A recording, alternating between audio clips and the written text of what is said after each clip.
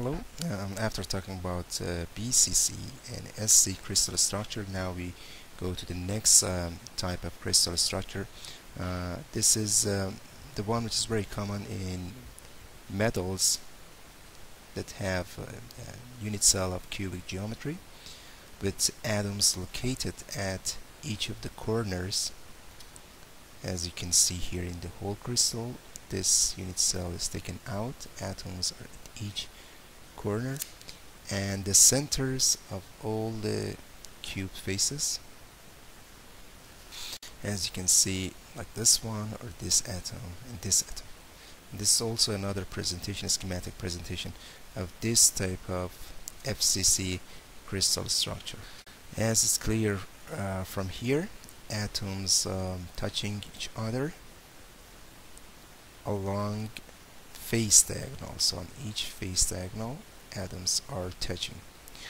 Note that all atoms are identical, and these are the face one are shaded just for a better view. Example of this one, as you can see here, are aluminum, copper, gold, lead, nickel, platinum, and mercury. Silver. The coordination number is 12. Look at this one as an example. It has 6 coordination, 6 neighbor atom in this unit cell and 6 in the other unit cell attached to this one. The number of atoms is clear from this one. There are 6 half atoms on the sides and 8 1/8 of atoms on the corners, making it 4 atoms per unit cell. Okay, let's find atomic packing factor for FCC. Of course, with this kind of arrangement, you see the most packed or dense case for atoms sitting beside each other. Again, to find atomic packing factor, we have to divide volume of atoms by the volume of the unit cell. How many atoms are there? As we said in the previous slide, there are 4 atoms, and the unit cell is a cubic, so its volume is a to the power of 3. The relation between R and A can be found from this diagonal direction on the face. As you can see, 1R, 2R, 3, 4R is equal to root of 2A.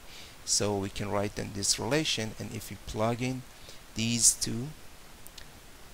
relation into the APF formula, we will have APF 74%, which is the maximum achievable APF.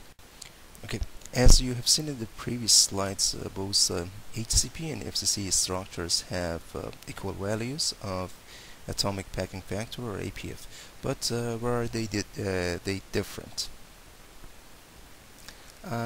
These two crystal structures may be generated by stacking of these close pack planes that we showed in the previous slides on top of each other.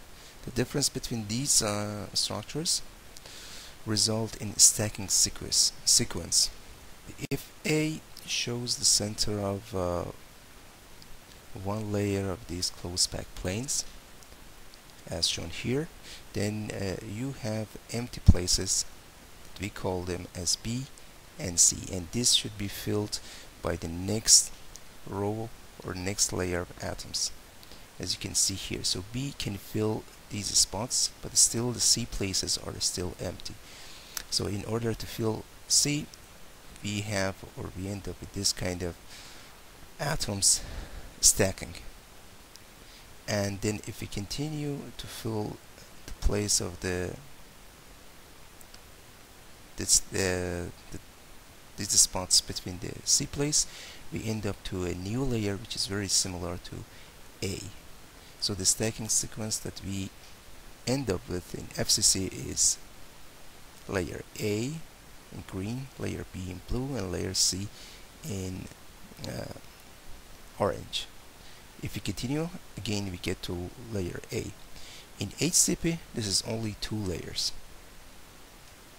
If we look at this stacking sequence, you will see it will result in this type of unit cell, which is what we know as FCC.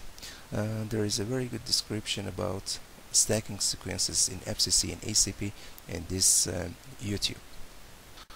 This is a 3D shape and this is a 2D projection. As I said, if we want to do the same stacking in the HCP, we result in these atoms in the A plane, triangle in the between, and then we have a similar plane to the first one in the upper part of the or upper surface of the HCP crystal. This results in AB site. This is a 3D projection, and of course a 2D projection look like this one. The coordination number for this material or this crystal structure, as you can figure it out on this specific atom, is 12. So there are 12 surrounding neighbors. Atomic packing factor similar to FCC is 0.74, and how many atoms are there in the unit cell? You can figure it out from here.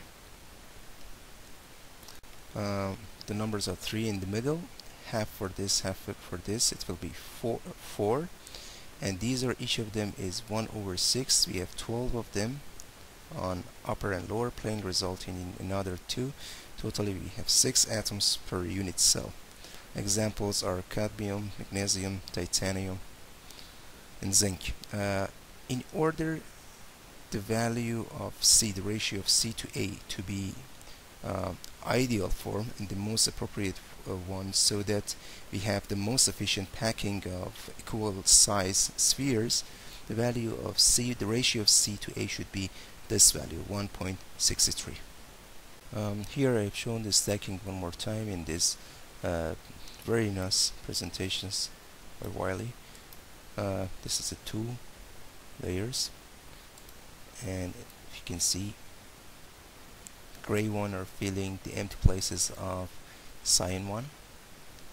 This one is AC layer, as you can see. The previous one was AB, and this is a combination ABA, which can be seen in hexagonal or HCP crystal. As you can see, the lower plane is the same as upper plane, and the last one, which is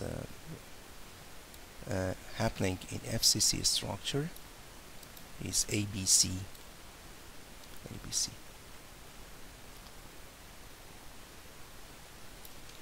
This picture shows that as you can see, after A, B, C, now the next layer is very similar to the arrangement of A plane, arrangement of atoms in the A plane.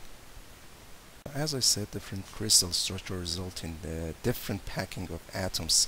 But how we can determine the value of density for a specific material, a theoretical density for a material can be found using this relation. The mass of atoms in a unit cell is written in the numerator, and the total volume of the unit cell is mentioned in the denominator. This results in this relation, or this formula, as you can see here, in which n is the number of atoms per unit cell, A is atomic weight, Vc is the volume of unit cell, of course for cubic one is A to the power of 3, and Na is Avogadro's number. We will work an example on this later.